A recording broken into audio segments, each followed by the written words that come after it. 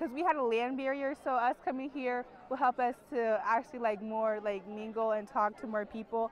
And so I think that helps because we can't like meet each other like day to day. 中国的近岸的海域的海水的水质呢，渠道进行对话和交流，相继守护我们的蓝色校使命。当今世界生态危机日趋严峻。 I've been blown away all the tours we've had. One thing I'm noticing and keeps coming up is the theme of living in harmony with nature, and it's amazing to see how quickly and efficiently y'all have been able to scale the transition to clean energy, but also reducing energy use and reducing carbon emission.